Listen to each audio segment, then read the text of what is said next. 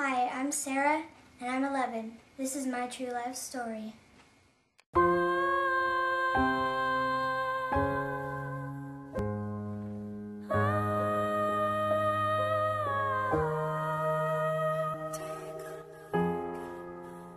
Hello, my name is Sarah.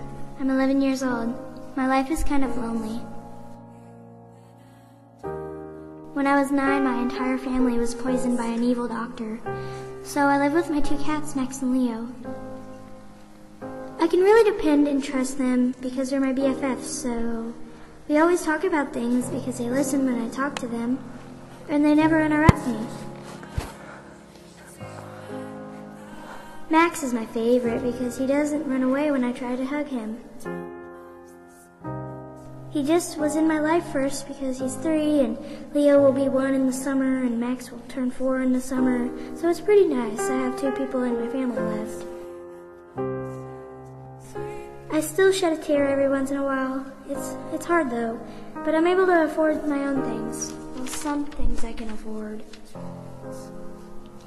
I usually take them out since they are inside cats. Max really enjoys it. Leo is just now getting used to it. I love them. They are incredible.